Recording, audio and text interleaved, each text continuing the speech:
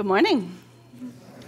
Good morning, everyone here in person and everyone everywhere who is also worshiping with us online today. And welcome to Homer United Methodist Church. I'm Pastor Lisa, and here in Homer we live on the unceded ancestral land of the Sugpiaq and Dena'ina peoples. I'm grateful for their continued care and stewardship of this land. And I'm also grateful this week of summer solstice for the land itself, the waters, and the abundance that they contain. Let us be in joyful and healing relationships with all of creation. If you are worshiping online today, I invite you to take a moment to like the video and say good morning in the comments, and be sure you let us know if you have any special prayer requests. And for you who are in person, thank you for continuing to follow our safety protocols. Tourist season is hitting Homer pretty hard, and there's been a lot of people who have been sick lately, so please be sure that you're taking care of yourself and being cautious, not just here, but wherever you're going around town, and be sure you're protecting your health and our communities as well. I'm so glad to be back with you this week. Thank you for your prayers. Thankfully, I just had the flu last week, nothing more serious than that, and I am really grateful that Peggy was able to step in at the last minute and be here with you. We have just completed the annual conference, a week-long Greater Northwest Annual Conference season. As the Director of Connectional Ministries of the Alaska Conference, one of my primary responsibilities this time of year is to plan and organize the annual conference. I work closely with the bishop and the other DCMs, as well as our superintendents and all the various committees of our conference who present reports and petitions.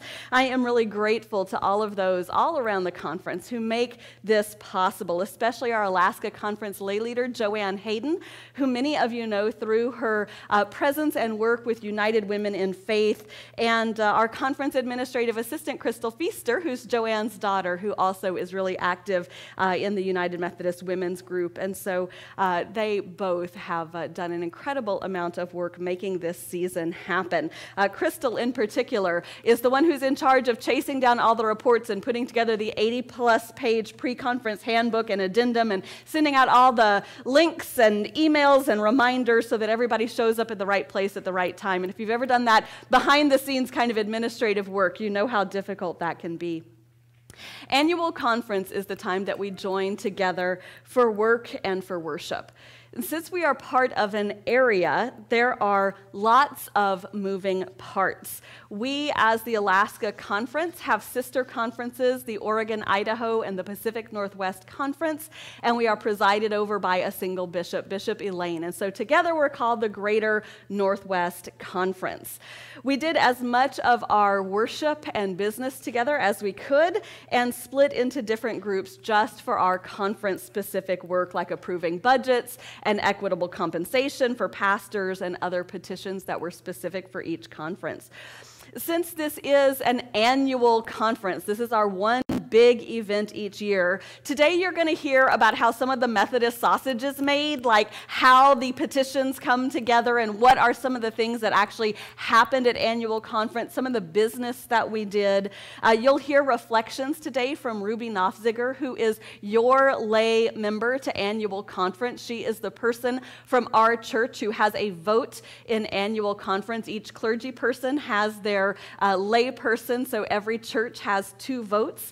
So your votes come from me and from Ruby, and she will share her reflections with you. And I've invited Dave to share as well, since he also attended alongside Ruby. And I will share with you also some actions that were taken and some of my overall impressions from this week-long conference together.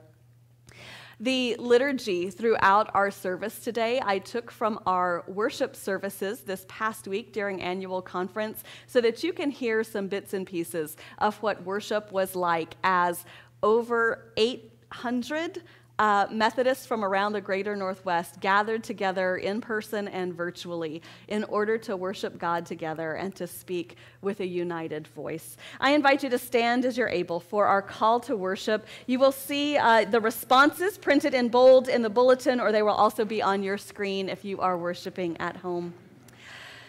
Friends, as the Spirit comes like a wind, may we gather with open hearts. Whatever is distracting us in this moment, we let go of it and give it to God for safekeeping. May we be one people that stays wide awake in our faith. May we keep alert. May we be brave. May we do all things with love. And may God's Spirit and presence dwell within us. Amen. I invite you to continue to stand as you're able. Our opening song today is actually one that for probably the first time ever, we did not sing at annual conference. This is a good old Methodist tune, and Are We Yet Alive, written by Charles Wesley in 1749. And this is often one that is shared during annual conference season as people join together and remember that we are alive in service to God. We will sing, this is on page 553. Most of you already found it in your hymnal. The lyrics will also appear on your screen at home. We'll sing verses 1 through 4 today.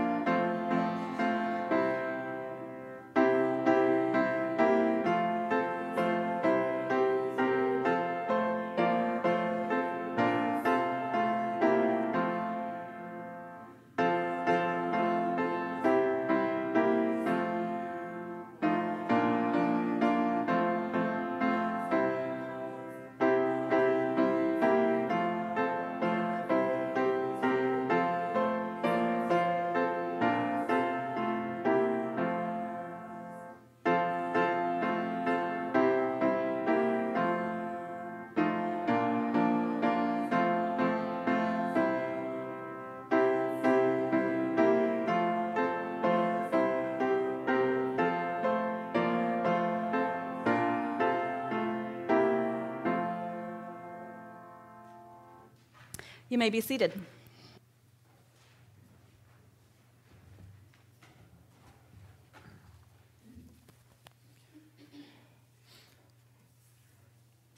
The prayer of illumination. Come, Holy Spirit, come, Holy Spirit, and meet us where we are. Embark upon us like a dove. Draw us together to be alert to your presence. Call us to attendance and assure us of your grace. Bring us into connection, O God, so that we may witness your peace. May we be the just and caring community that you are nurturing in this world. Amen. Stand, please, for the reading of the Scripture. This is from 1 Corinthians 16, verses 13 and 14. Stay awake, stay firm in your faith, be brave, be bold. Everything should be done in love. Word of God, word of life. Thanks be to God. You may be seated, and I'd like to invite the children to come forward to join me for a few minutes together.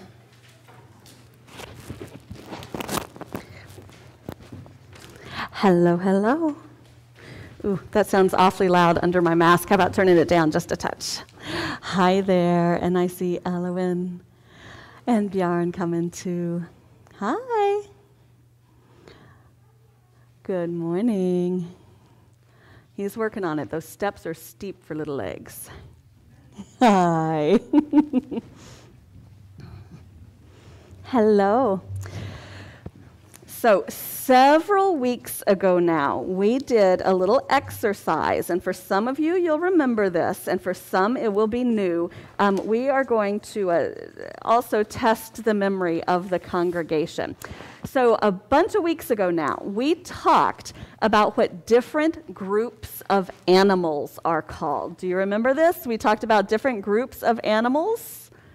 Children of the church of all ages? Yeah. So we'll see how many of these you remember, because we have a new word we're going to learn today that's related to this.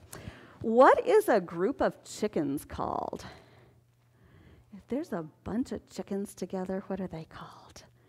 A flock of chickens. What sound do chickens make? Can you do a chicken sound? I can do a chicken sound. A flock of chickens. How about a bunch of cows? What is a group of cows called? Moo. That's what they say, moo. A herd of cows says moo. How about wolves? What are a bunch of wolves called when they all hang out together? A pack of wolves, and they howl, don't they? I love it. How about lions? What sound do lions make? Roar, very good. What is a bunch of lions together called? Did you say it? A pride of lions. Good. Ooh, and here's a good one. We have a lot of these out in the bay. What are a bunch of fish called? When they all swim together, they're called a school. Very good. Now, what sound do fish make? Blub, blub, blub. And let's do one more. How about sheep? What's a group of sheep called? It's just like chickens. Go, go. A flock. And what do sheep say? Bah. Yeah, very good. So these are called collective nouns, or words that describe a group of things. And what about that one? What about geese? What are a group of geese called? A gaggle of geese. What do gooses do? Geese do? Honk, honk. Squawk, squawk. What about this one? What about dolphins or whales? What is a group of them called? We see those in the bay sometimes too. A pod of whales. What sounds do whales make? I don't know what sound whales make. Shh. And big splashes when they breach, right? So these are names for groups of animals. And several weeks ago I said we've got a name for groups of Christians, that we call them a church, that this building is called a church building, but the people who are in it are called the church. There's another word that we use for it too, which is a conference, which is a bunch of churches together are called a conference in the Methodist tradition. So groups of Christians are called churches, and groups of churches are called conferences. And this week we got to meet together with conferences from Oregon and Idaho and Washington and Alaska. I think at least one family here has family in Oregon, right? Have you been to Oregon? I think maybe. Do we have family in Oregon? Yes, we do. Portland. I think you've been to Portland before. I've seen pictures. Yeah. So we gathered together as a conference, a collection of churches and peoples in order to worship God together. So let's say a prayer thanking God for giving us this chance to worship. Dear God, thank you for letting us worship. Thank you for showing us how to love each other. Help us be kind and peaceful people. In your Son, Jesus' name we pray. Amen. Thank you for coming up today. You make great animal sounds. Thank you.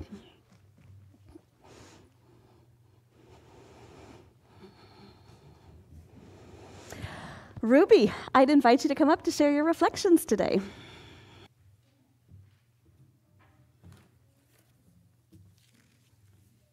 Keep alert, stand firm in your faith, be courageous, be strong. Let all you do be done in love. 1 Corinthians 16, 13 to 14. This is the whole theme of the conference. In her last Episcopal address, Bishop Elaine, I think, actually did that as she spoke about some controversial topics. The ministers of the church have been focused on priorities like COVID-19, like pastors who had to learn technology quickly so that they could keep their flocks together. Many people within the conference were handing out food to people and doing other acts of mercy. The volcanic eruption in Tonga in January was a focus of our giving at the conference this year.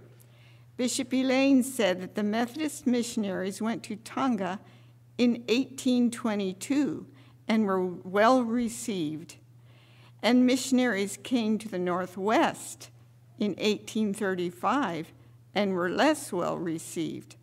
So she said that Tonga people are our elders. She showed in a video of a Tongan church in Portland who, along with their neighbors and friends, were filling a whole cargo box of clothing, food, and water to take to friends, families, and communities in Tonga. She also spoke about gun violence and highlighted a church who was having every member, as well as recruiting other people, to write to their legislators, requesting them to enact some gun laws. The Alaska Conference also wrote a petition as a group to enact gun laws, too. She also spoke about the hatred within our society, white supremacy, gun violence, and falsehoods that are perpetuating. She said not to bear false witness against one another, for that is a sin. Instead, she said, be a peacemaker, do no harm, be responsible for one another. The truth will set you free.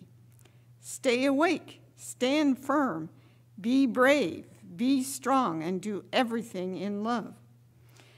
There will be some changes in our churches in Alaska this year. Fortunately, Pastor Lisa will continue to be our pastor and will continue her role as our pastor 3/4 time and as the director of connectional ministry role the other 1/4 time.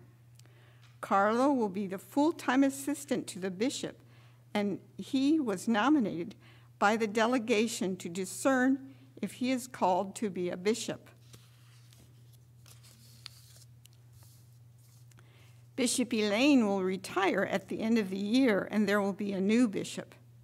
Christine Dowling-Soka is our new superintendent for the Alaska Conference.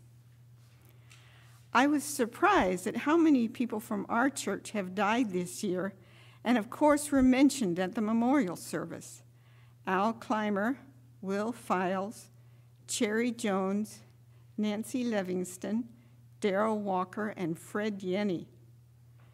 I must say, I much prefer being there in person than going by Zoom to a conference, because the relationships that I have with people are an important part of the conference.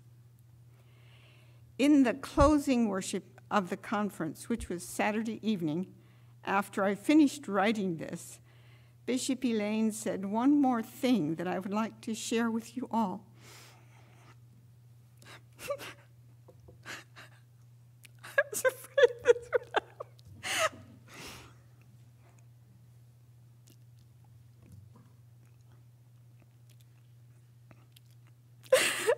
We are all beloved children of God, and God is pleased with us. Even though Jesus had not done any of his works yet, just as he was baptized, God said, "With you I am well pleased. You are beloved child of God." And I'd like you to all say it with me. I am a beloved child of God. God is well pleased with me. Say it with me. I am a beloved child of God. God is well pleased. You are empowered by the Holy Spirit to bring justice and to embody mercy. I'm sorry.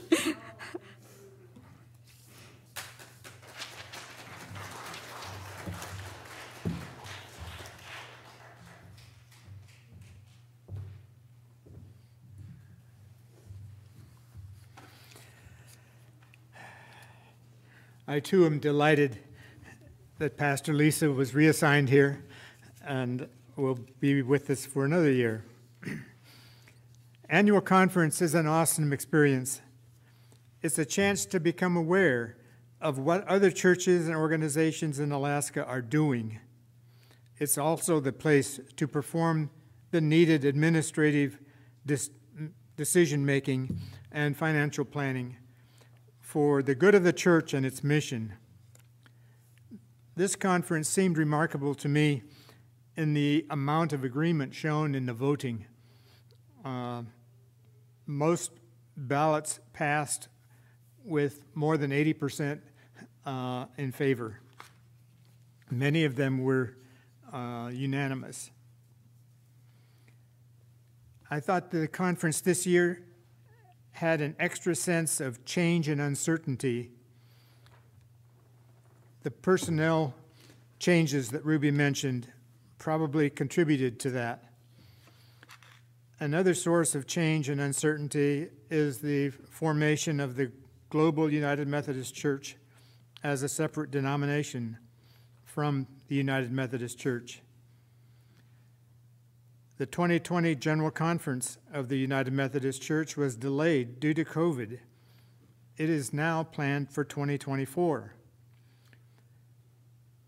This has delayed important decisions related to the new denomination, but also related to Alaska becoming a mission district of the General Conference. However, the Alaska and Pacific Northwest conferences are moving together toward our joining PNW as a mission district, as was proposed and was on the agenda for the 2020 conference. That cooperation is going very well, as witnessed by Alaska personnel as well as Pacific Northwest personnel. After 7 hours of meeting on Monday, Carlo gave his final address as a superintendent and highlighted goals and achievements of the past 8 years. Following that was a video. The link to the whole service can be found in the latest Unto You publication that we have. And you can also fast forward to about the 7-hour point. And if you are quick and you're looking, you might find yourself saying, "Thank you, Pastor Carlo," as we as a church thanked him for his service. For me personally, the outstanding part of the conference this year was the Episcopal address by Bishop Elaine. I listened to it on Sunday and at least 3 times since. The common phrase she used was intersection of differences. My mind focused on intersections, especially those in roads.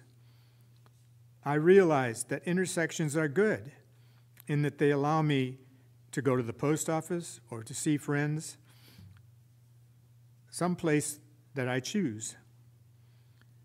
Elaine spoke of the intersections we have with people, the people of Tonga who had great needs following the tsunami, and intersections with the church in Portland who is sending them food and has already sent them a truckload.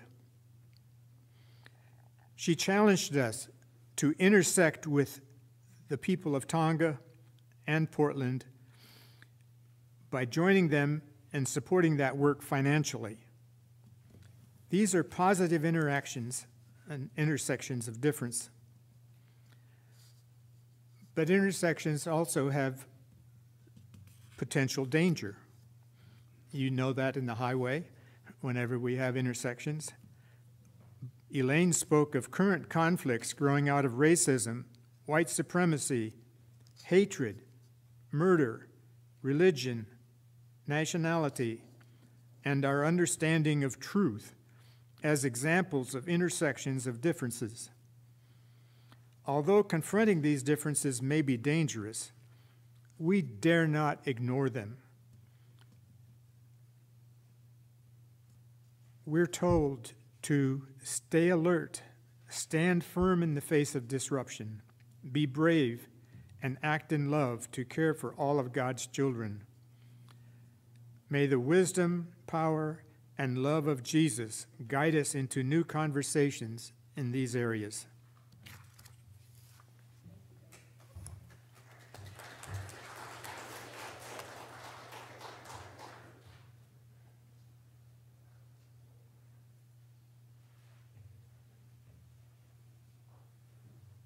Thank you both. Really appreciate you sharing your impressions. We never talk ahead of time to say who's going to say what, so I'm going to skip around in my notes a little bit so I'm not repetitive. After 6 long days, there are so many things that I could tell you about annual conference.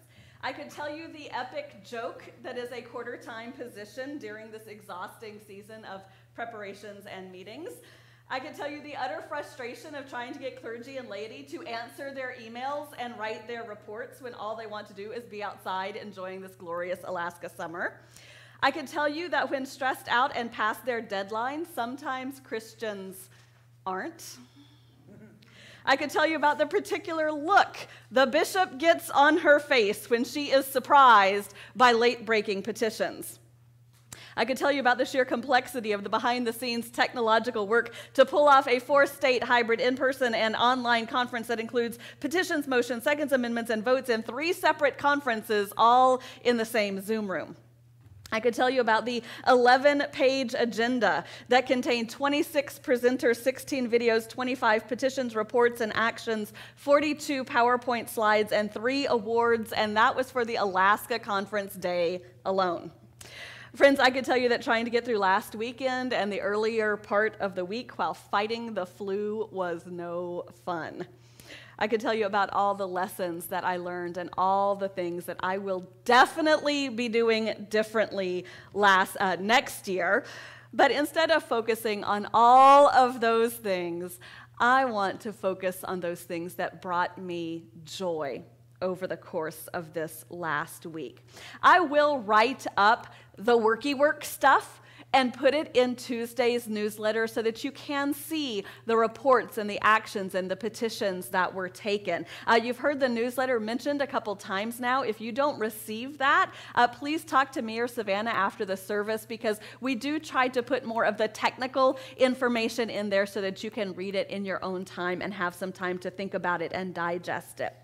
Well, talking about my joys, my joy started before annual conference even began.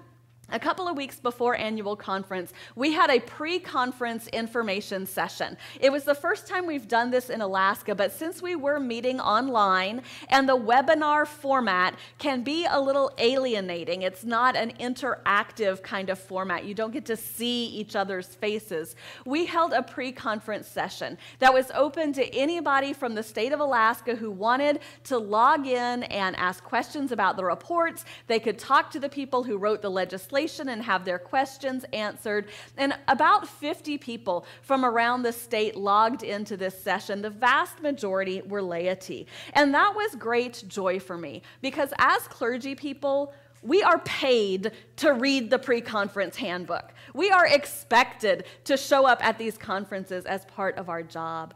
But for lay folks, you volunteer your time. You volunteer your talents in order to be part of the working of the church. And that is something that I don't want to take for granted. And it's something that gives me great joy to see how active and interested people were from all around the state. The bishop's address at opening worship also struck me deeply. And in addition to those things that Dave and Ruby lifted up, she also said that as Christians, we must live in ways that promote community, health, and peace.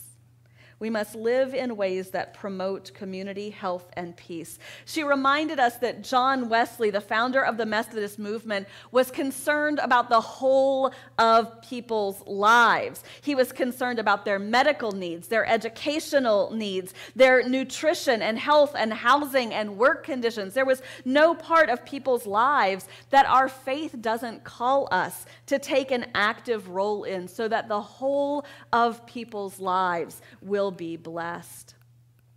On Monday, we did have our Alaska conference gathering, and even though we had our times of mourning and remembering those beloved among us who are now part of the great cloud of witnesses, there was also a celebratory nature of we are getting together again. We are able to talk to each other and connect with each other and do the work of the church together. Some of the joys came in the form of awards that were given over the course of the day. There were 3 awards that were given that day.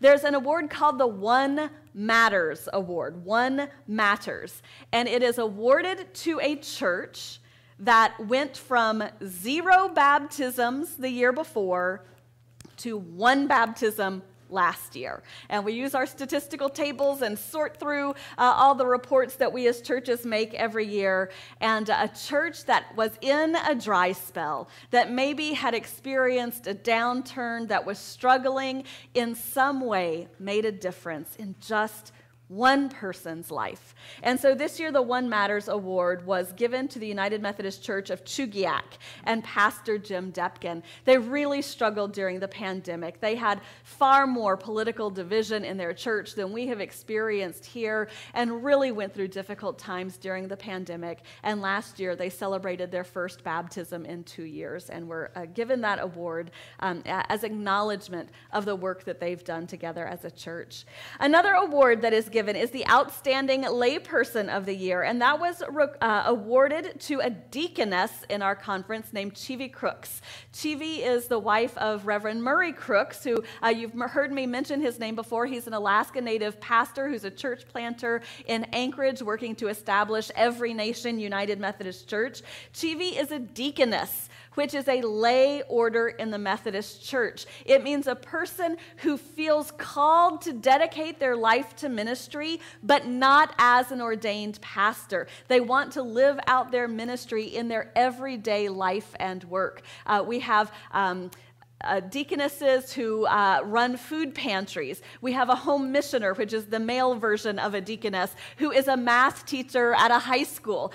He lives out his faith just through his regular everyday work. And Chivi does that same thing, and she was awarded the Outstanding Layperson Award. And the Harry Denman Award for Evangelism was awarded to Dave and Ruby Knopfziger. I shared the nomination form with you in last week's newsletter. The essay that I wrote and that many of our church leaders wrote, attesting to the way that they live out their faith every day. I was grateful of all the nominees that Dave and Ruby were selected for this award and recognized for their faithful service. I'm going to cry talking about it. I think Ruby and I both cried through the entire presentation. It really was a blessing to have them honored by the whole conference, and I do recommend that you read the nomination form as well and show them your gratitude also. Another tearjerker was saying goodbye to Pastor Carlo. It was one of those mixed joy and sorrow times.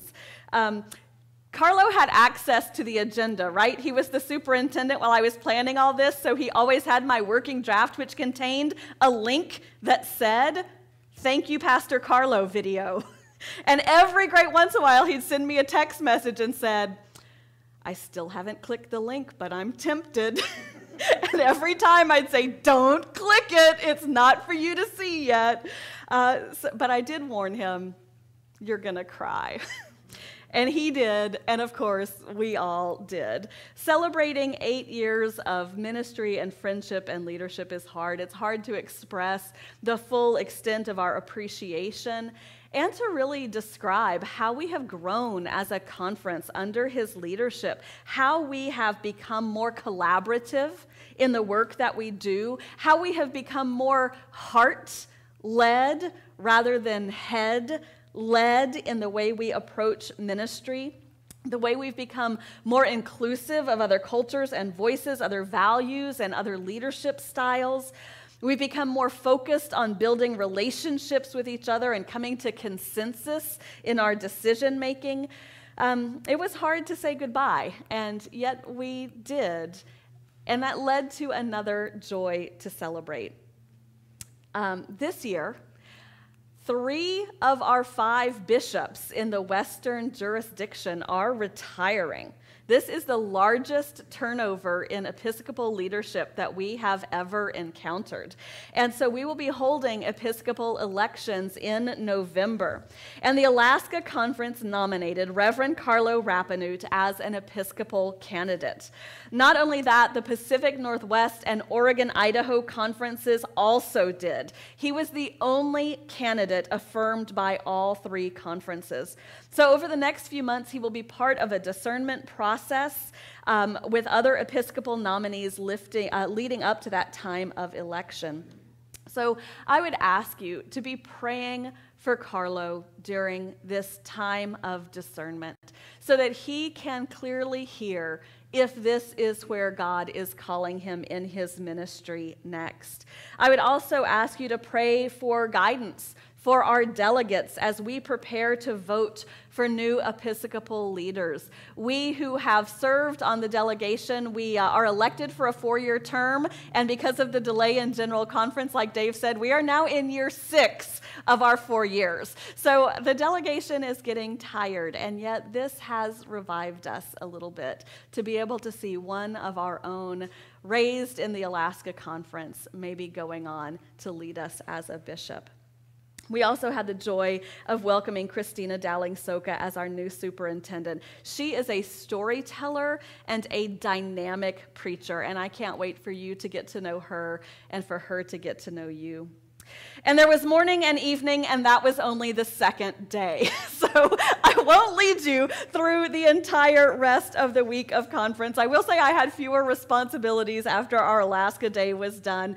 There were some other joys that came up along the way as well. For example, Megan Woods was commissioned in the Pacific Northwest Conference. Like me, Megan is a homegrown Alaska pastor. She was raised in Chugiak, and she went to seminary from the same church I did, Anchor Park in Anchorage. She has now graduated from seminary and has returned to Alaska, and she will be serving Seward and Moose Pass. So if you remember when I first came to Homer, I was commissioned as a provisional elder, and that's where Megan is now. She still has a couple of years of a probationary period where she will continue to have conversations and her calling assessed by herself and others before her full ordination. So I would invite you to pray for Megan as well as she begins to serve our neighbor churches and communities here on the Kenai.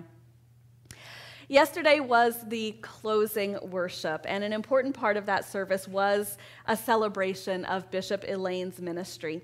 She was originally scheduled to retire in 2020, and then the pandemic hit, and she agreed to put off retirement for a year to help us through that crisis. Then 2021 came along, and the pandemic was still there, and steady leadership was still needed. And she agreed once again to put off her retirement for another year. But now she really will truly, absolutely, definitely retire at the end of 2022. She was born and raised up in Methodism through the Pacific Northwest Conference, and so it's really appropriate that this is the last place that she has served as bishop here in the greater Northwest. She speaks fondly of Alaska, our conference, and the time that she got to spend in Seward when we held annual conference there and were able to take her on a cruise of Resurrection Bay. And if you remember on that same trip, she came here after annual conference with her husband, Clint. They took a vacation in Homer, and we had a reception for her downstairs, and a lot of our community partners came to meet her and talk to her about the importance of the presence of our church in this community. And it was a really important lesson for her to learn about what an essential part of our community's social safety net our churches in Alaska are. Having served on Bishop Elaine's executive staff for this past year, I have seen her tiredness. I have seen her longing for rest. But I've also seen her dedication, knowing that her work was not quite yet done. So I would invite you to pray for Bishop Elaine as she completes this last season of her ministry, drawing her service to faithful completion. Dave and Ruby both talked about the Tongan Relief Fund, so I will skip over that note. Two little last things that were really funny. So you heard how short our scripture was this year. Keep awake, be alert, be bold, be faithful, stand strong in the faith. It was a very short little scripture, and so it was kind of like a refrain the whole conference and all the reports and petitions and addresses and everything, but something about that also tickled the bishop's funny bone. So every once in a while when she was drawing us back together after break, she'd lean over and turn on her microphone and lean forward and say, "Keep awake!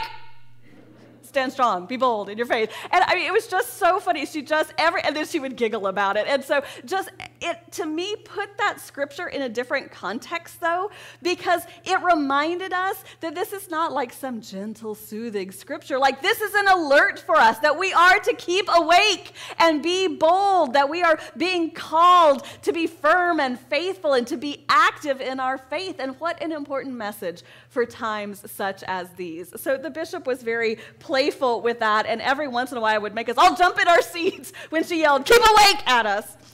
And then the last thing was we both started and ended the conference with a remembrance of baptism, of that sacramental call to resist evil, injustice, and oppression in all ways they present themselves. And one of my favorite pictures I've seen from an annual conference was several years ago when we gathered together in person. And there's a picture of the bishop in like full fancy vestments with 2 handfuls of water from the baptismal font, and the photographer caught her just as she was flinging these 2 handfuls of water out onto the congregation as part of that remembrance. And there was a similar situation at the remembrance on Saturday. There were very few people in person. There was just about 10 or 12 people who were there in person as support staff. All the rest of us were online. And the bishop had the baptismal font in the middle, and she gave the whole liturgy of the remembrance of baptism and invited people at home to like dab the water and dab your forehead. And it was, all very calm. And then she was like, "Except in here, let's get people wet," and picked up a handful of water and flung it out across the pews, trying to get to all of the people nicely socially distanced. And she did that a few times. And it was just so perfect to me, that exuberance of flinging the water around from the font as a reminder of the joyful abundance of grace that God showers down on us all. My last, but maybe most important joy from this conference is that I was reappointed to serve you for another year. So we will be starting our 10th year of ministry together. And I feel greatly blessed. I love you. I'm so glad to be here. May God bless us all as we continue to worship the Lord with all our heart, soul, mind, and strength, and as we love and serve our community together. Amen. I invite you to stand as you're able for the gift of love. It's in our red hymnal on number 408. And the words will be on your screen if you are worshiping from home. Number 408.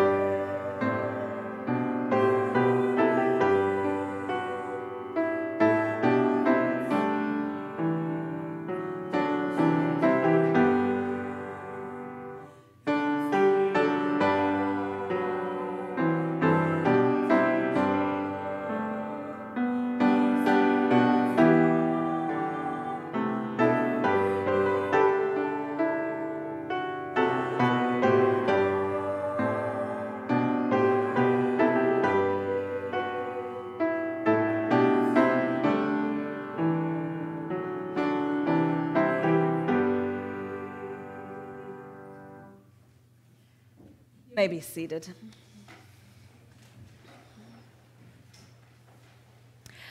I did, through the notes that I shared, lifted up several different people and situations to be in prayer for. So just a reminder to be in prayer for Pastor Carlo as he discerns a call to the episcopacy, a prayer for delegates and other volunteers from around the state who have served for so long. One of those yearly actions that we do is approve the nomination slate of all of those who serve on conference committees. And for another year in a row, those same people serving were asked to re-up again instead of being able to rotate off because of the end of the quadrennium, which, like I said, we are now in year 6 of our 4-year terms. And so prayers for all of those volunteers who are still maintaining their faithful service, including our delegation, who is charged with the task of electing our new Episcopal leaders.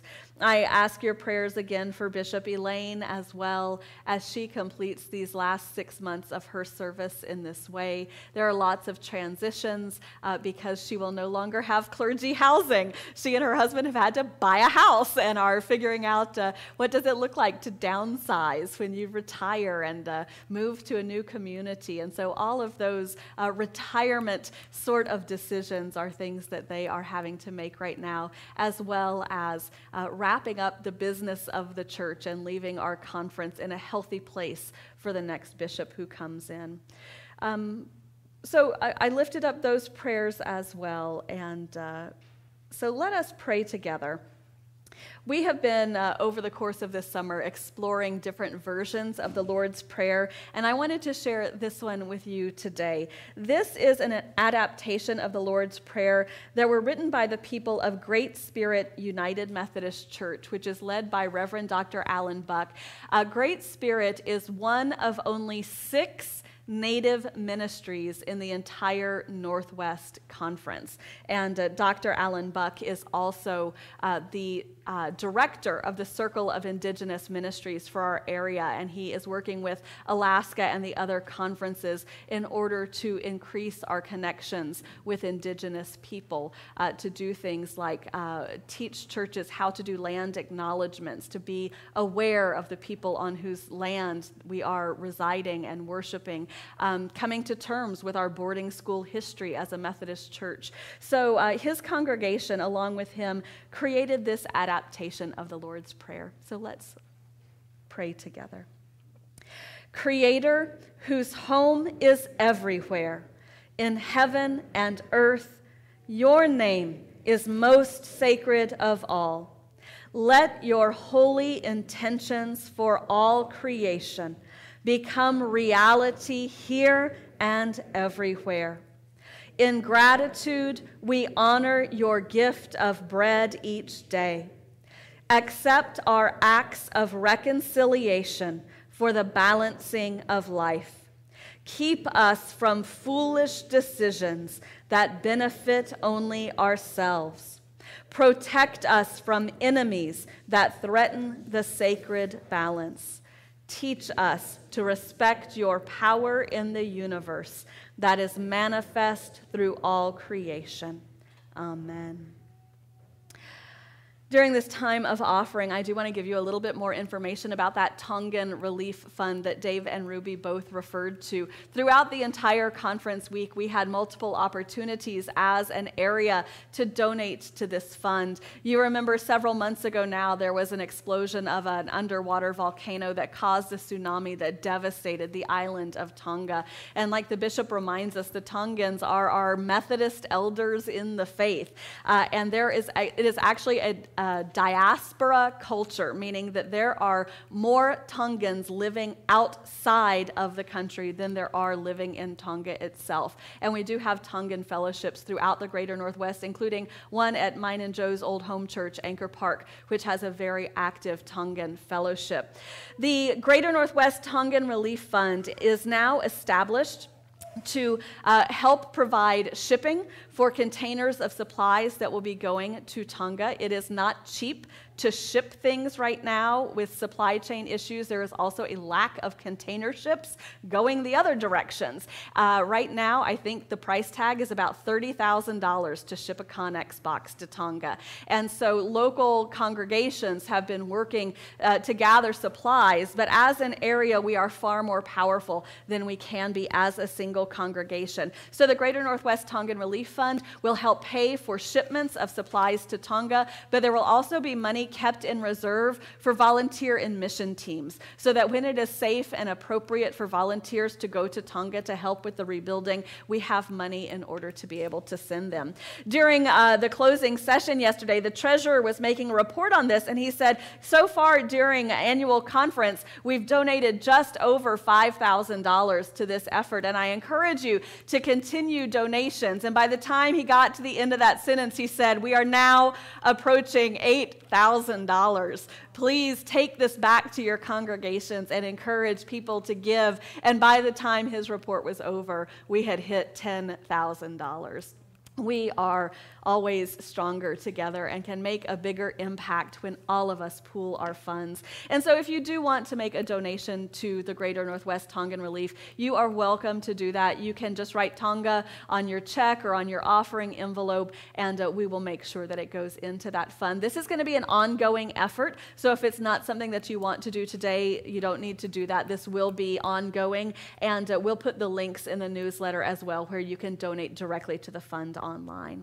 I do appreciate all of your continuing generosity. If you are here in person and you want to make a donation, the offering box is in the back, and Princess Pig is up here at my feet. This is where we collect change for change. If you have spare change that you'd like to give, we use those funds to support school children in Nicaragua. If you are worshiping online, you can see our website is linked down below where you can make an online donation or you can send a check to the street address on the screen. Will you all please bow with me as we offer ourselves and our gifts to God? Creator God, accept, bless, and multiply all of our many gifts for the glory of your kingdom here on earth, the abundant life of all your people, and the thriving of your good creation. Amen. Will you please stand as you're able for our closing song? This is another annual conference standard, Oh, for 1,000 Tongues to Sing. This is the very first song in the hymnal, I think, so it's labeled page 57. Yep, it's the very first one, number 57, and the words will be on the screen. So listen up. We're going to sing verses 1, 2, 3, 7. Okay? 1, 2, 3, 7.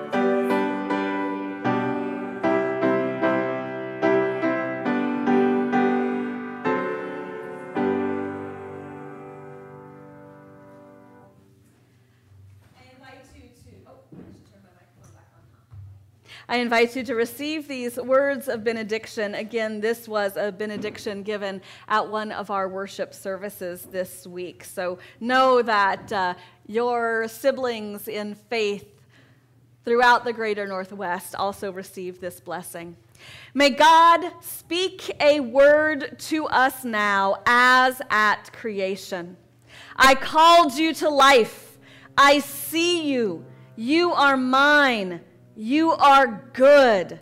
It is all very good.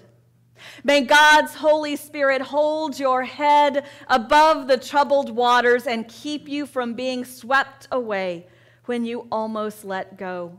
And when the way ahead seems rocky, twisted, forked, narrow, may Jesus Christ follow and find you in your weariness and wandering and return you always to the way of life. Amen.